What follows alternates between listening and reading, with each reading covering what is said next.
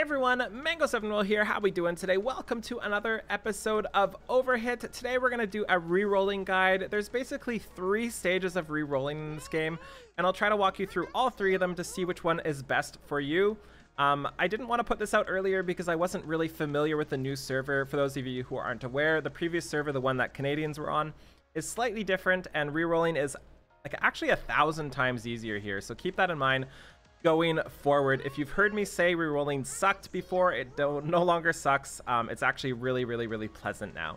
So I've been staying up really late to try to get this done and working long hours, and I want to give a big shout out to our sponsor for the stream, and that is Sneak Areno. Sneak has been fantastic to us. They are a sugar-free, clean energy drink that has kept me going. My favorite flavor is strawberry watermelon, and my favorite color, you can probably guess, no surprise to anybody here, is the purple for their shaker. I love this stuff, and everybody who's supported them through me has also loved the stuff too. If you want to get some, link is in the description below, and the coupon code is MANGO. So let's get into this here and talk about the different stages of re-rolling. The first one is really simple. So let's take a look at what everybody gets on the server. We didn't get this on our server.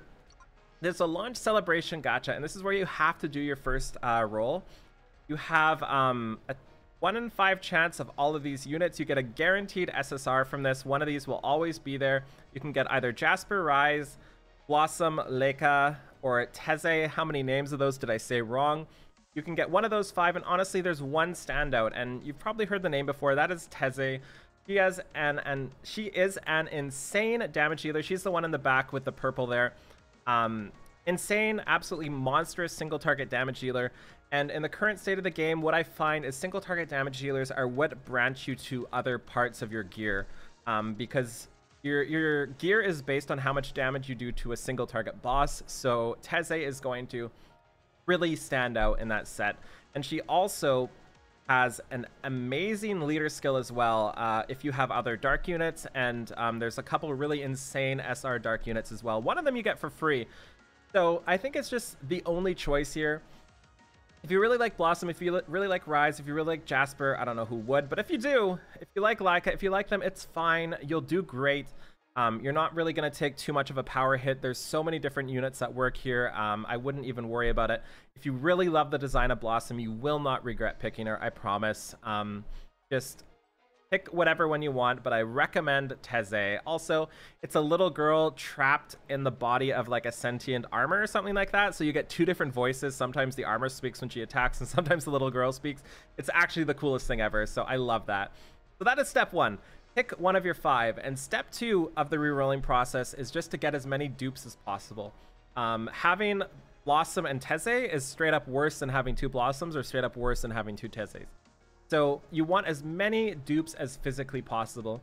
And the next step to get you to be able to do this is this button right up here in the top left. It's just kind of hidden and they don't prompt you with it, but it's a 50 selective summon. So just like Epic 7's 110, you get a chance at 50 of these, and I think it opens up at 3-10, which is pretty early. And pretty much every one of these gets an SSR, I believe, and you have a great chance of getting a duplicate of what you want. They have a couple choices here. One is to pick another SSR you really want to get. So let's say you really want to use Xiaomei, or you really want to use Angelo, or something like that. You can absolutely take that from here to make sure you get that one character.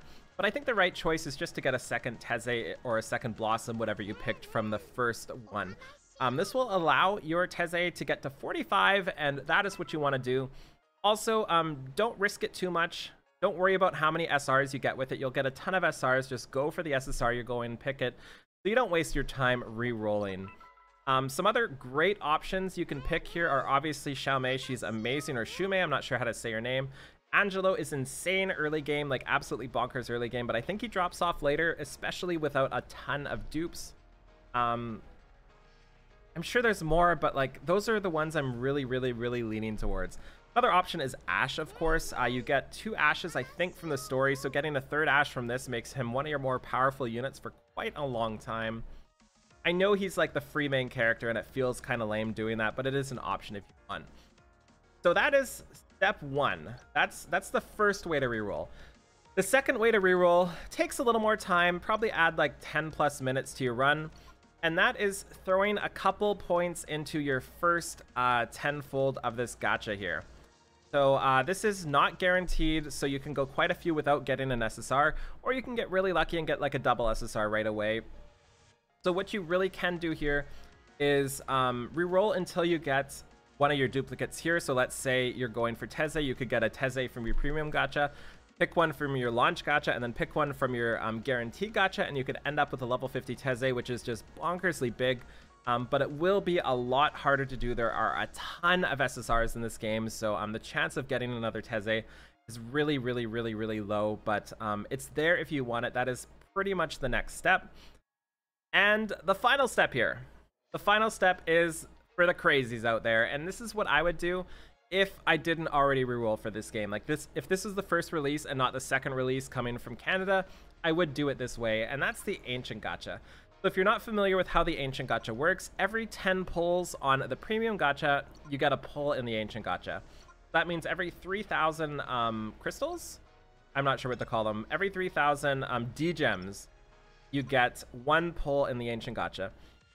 The Ancient Gacha is a guaranteed SSR, 100% guaranteed SSR, with a 10% chance of like a super SSR, whatever you want to call it.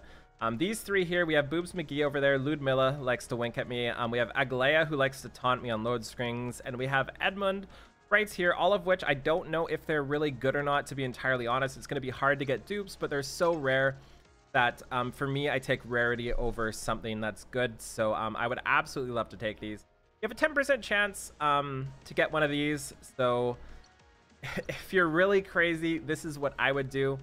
Obviously, the right way to do this is run like 10 instances and multi-box and just do 10 all the way through. It's really easy to get to this point. It just takes some time. So yeah, that is the main couple ways you can re-roll. And one thing you'll notice here is I did not mention SRs at all, I don't think. And that's because I don't think it matters. I think on average, most people are going to get most SRs. And also with the help of selective tickets, you'll be able to get the ones that are really powerful.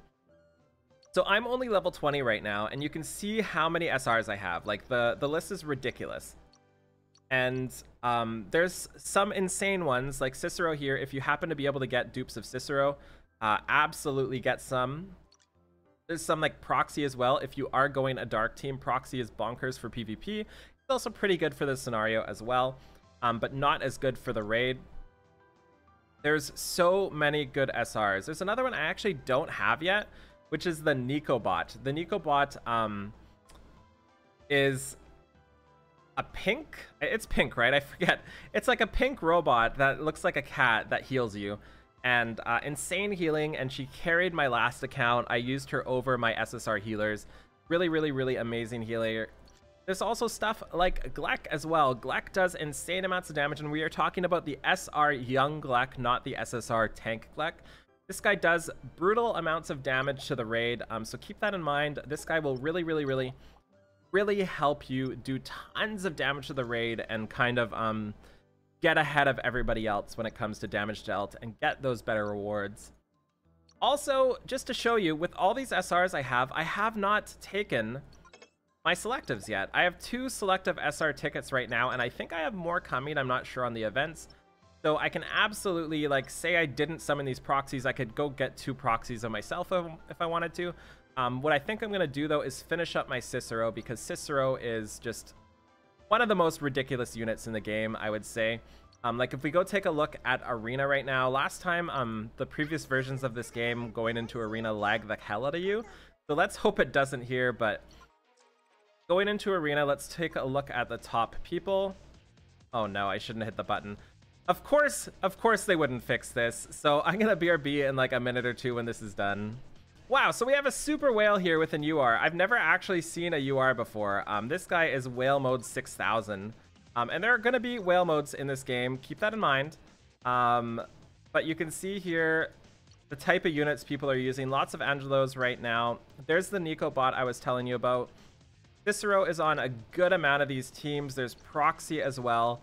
This is a good way to get an idea of what types of units people are using. Cicero is just like on almost every team. Cicero Proxy, Cicero Proxy, Cicero Proxy. this is why I'm aiming and recommending these specific units. You can definitely see they're being used in the top scales of PvP right now, and it will stay like this.